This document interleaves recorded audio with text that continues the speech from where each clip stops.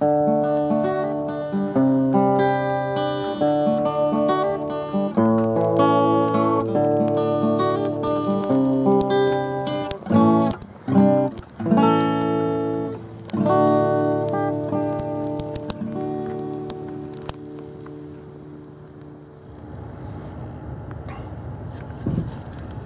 it me or is that gate getting slower over the years?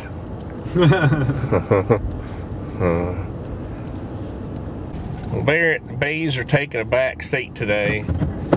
Oh well. As part of my pledge, they have to share the range now. Moderation is the key to life. Moderation.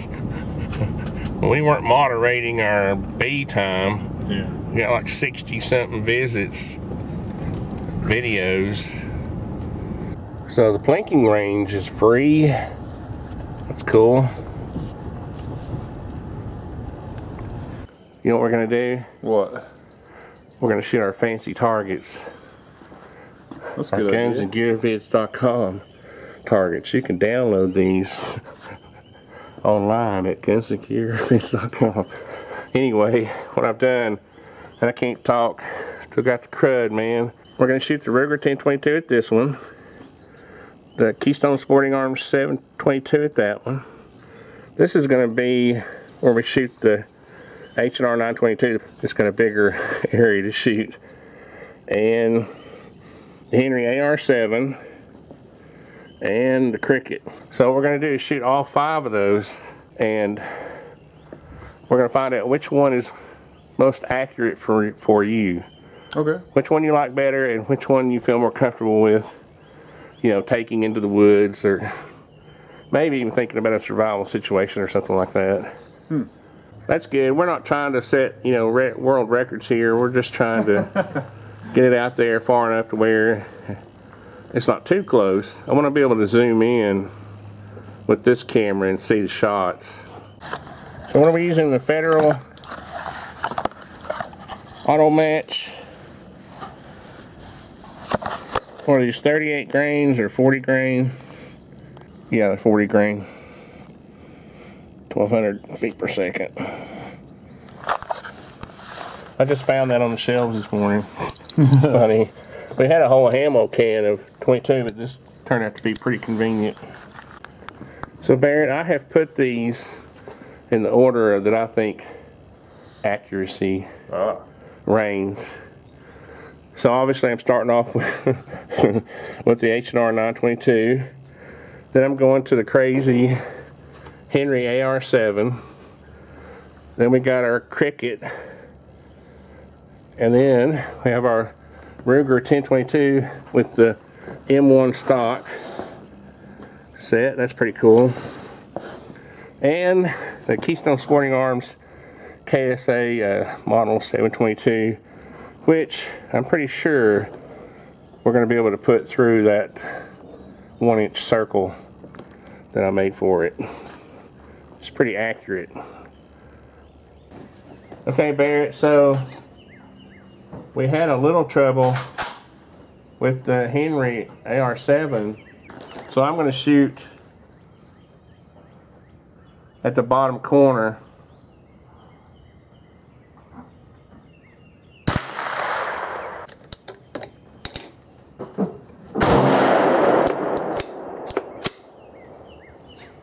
We'll try her again.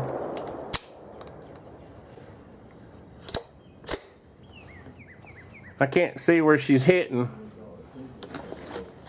on paper down there.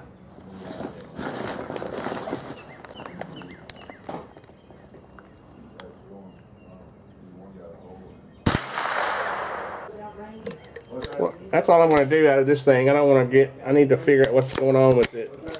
Well, I mean, you're going to shoot it, but let's see if we can zoom in and see what's going on down there. Alright. Well, that was my Henry AR7. So get me the, what's next, our Cricket. All right, Barrett, we got our little Cricket, my little walnut Cricket. This is my own personal Cricket. I love this little thing. Obviously not that, well, the sights keep it from being perfect, you know, terribly accurate, but we'll see what we can do with it.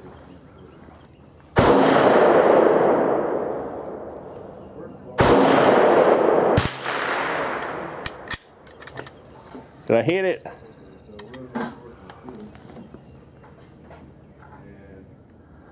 Huh. What it look like? I can't see.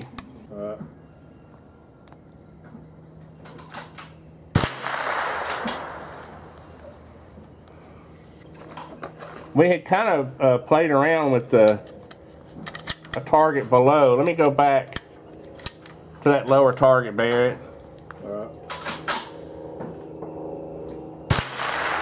That's pretty accurate. That was almost. I wonder why. I must not be able to.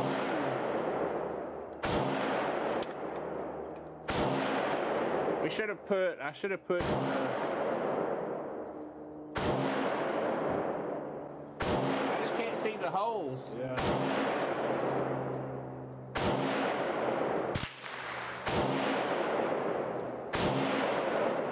You can always go back and see the result. You know? Yeah. Well, I wanted to at least be on paper. Dang. Yeah. I'll shoot one more. How many was that? 4? Yeah, I guess. We were going to shoot 5 of each.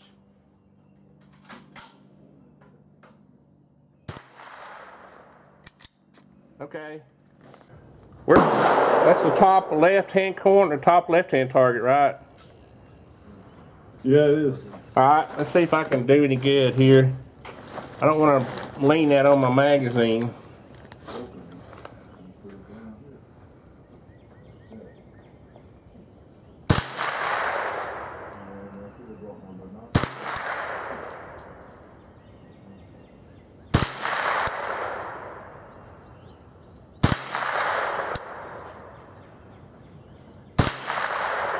That's just too much like fun.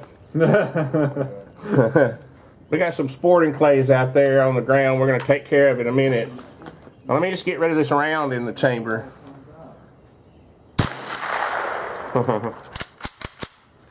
So now we have the Keystone Sporting Arms 722. I actually helped Steve McNeal and the guys debug this rifle when they were building it. Wow. And at first they had like 3D printed magazines and that kind of thing, and a few little issues with it was a little loose in the bolt handle, but now this, I'm telling you, this is a tack driver now, baby. And if I don't put all these in that little hole, then it's not the gun's fault. What am I shooting? We'll just shoot all 7 rounds of this one.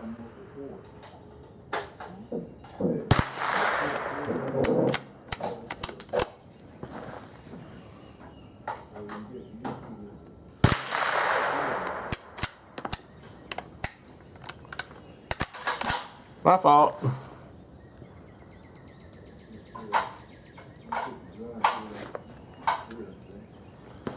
I accidentally put it on the safe when I pull the bolt, when I pull my hand back. Now I'm not actually trying, you know, like I'm shooting the eye out of a squirrel or anything. I'm just aiming and pulling the trigger, right? I'm not like competition shooting or anything.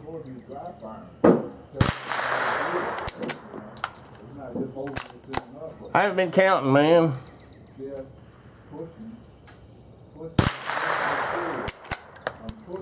That's it.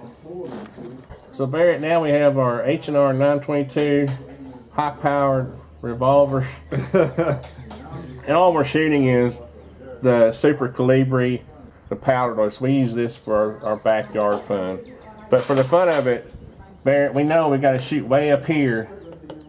When we were test firing it earlier, we were having to shoot way up here just to get in the middle. So that's what I'm going to do now. And it is a double action, so you're going to have to, what you're going to have to do, Barrett, is just squeeze slowly and keep your concentration level. Some of those rounds won't go off.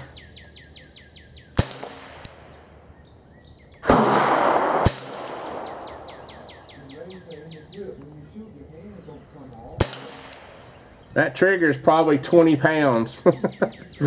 You see, when I pull it, it's almost like I'm shaking, but it's like, and for some reason, yeah, it'll stay back. I was gonna say sometimes the hammer won't stay back. See? Uh-huh. Oh, now I messed up my. All right, that's enough of that mess. It's funny because I didn't expect to even hit the paper, but the sights on the Henry are so bad. The Cricket, I'm surprised. Where was I hitting? If I wasn't hitting, I got 1, 2. Huh. Oh, wow, look. What the heck? Was I shooting at yours once? Nah, I'm sure you were trying to go for this guy or something. No, you know what I probably did? I probably accidentally shot the Cricket here a couple of times. I'll have to look at the video. I'll tell you right here. Yeah.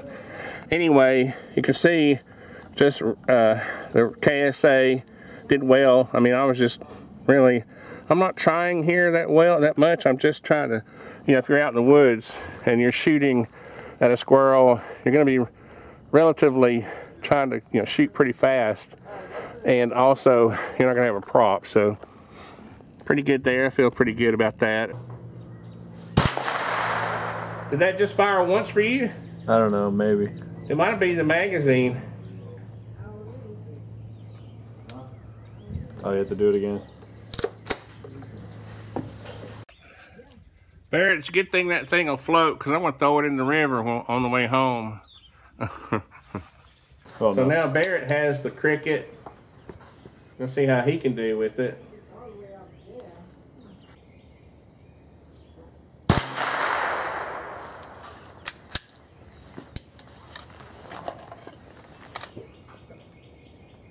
Maybe your skinny little fingers can get him in there. That camera's still running, right? Okay. Can you see where he hit? Yeah. Okay, we ain't sniping Big Kong, so just go ahead and rip off 5 rounds. Pretend like That's pretty close, actually. pretend like the zombies are chasing you. Yeah, but I want to be accurate. Accurate. What's the point if you're not accurate? No, I know, but nobody in real life, if you're in, you know, nobody gets, you know, 30 seconds to prepare if a zombie's coming after them, right? Yeah. You gotta load that sucker, pull that thing back, aim and fire. All right. That's what this is about. It's not about railgun shooting. You should have seen the Hoss, man. Remember when Hoss was here and he was drilling the pink Cricket? Uh-huh.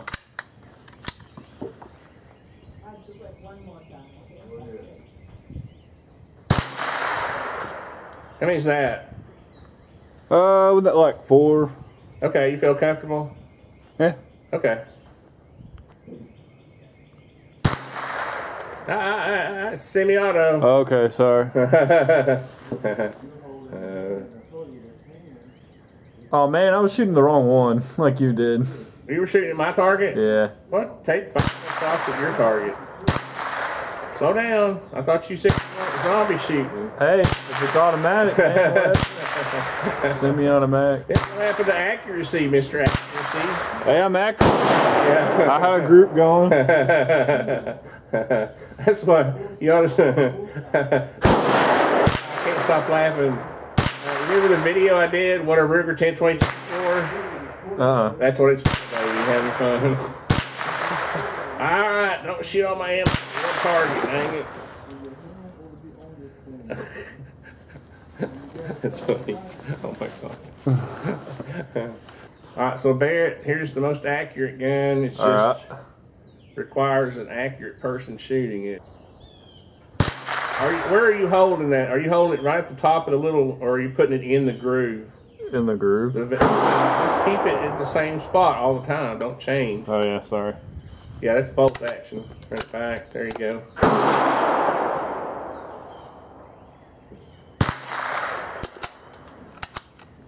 Oh yeah. Haha. That one should be pretty close on that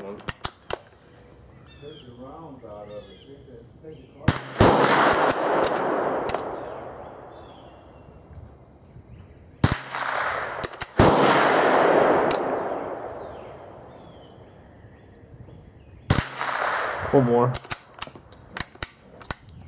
Ah. There we go. Sometimes you'll get a lead nose on these lead nose bullets. Sometimes you'll get one that's like cockeyed a little bit, and they don't want to feed too terribly well. We know the winners. Yeah, yeah, we know the winners. Well, Barrett, you did better than I did. With the look, that's a great. Now that was the round that was already there. So you did good job. You did a good job. And that was my group, and then I changed my point of reference. See, I was trying to explain to Barrett about not changing your point of reference, because now look at your group. It doesn't matter where your group is. You just don't change your point of reference. Now, you did really good with the cricket. That was the round that was already there. You know what I want to do? I'm gonna shoot that right there. You did better with the Henry than I did too. What are you doing? You got better eyes or something? Well, Barrett, that was fun. It was. So, in my opinion, the H&R 922 is accurate to about 9 feet. The cricket's pretty good. I mean, the sights are a little, you know, it's made for a child, right? The sights are a little bit. You kind of get used to that peep sight in the back and the blade in the front, or that post. Mm-hmm. But it was pretty accurate, wasn't it, for a little for what it is? And the Ruger 1022, what can you say? It's killer. Killer. And then, of course, obviously the most accurate is the KSA, the Keystone Sporting Arms 722. Now, I've seen people, you know, connect holes with that thing. So it's very accurate. I just, first of all, we forgot the prop. Yeah. And, you know, here I am. I'm just trying to have fun. So you know, if I was trying to test the rifle, I would slow down. I'd have the proper, you know, rest, all that stuff. But we're just here to have fun.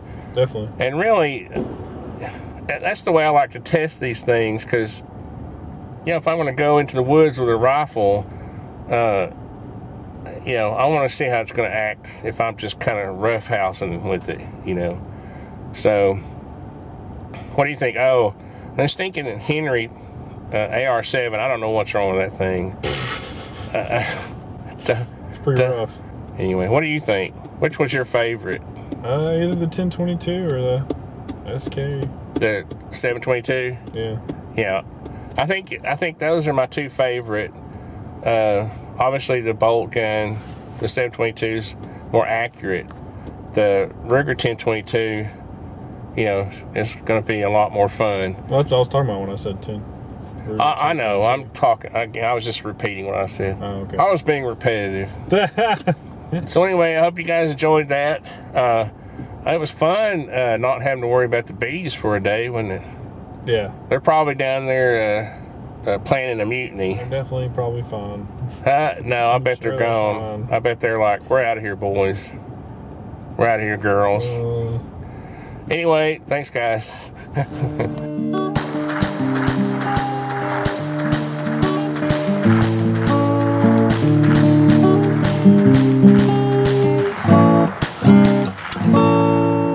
Did you hit anything? No. Nice.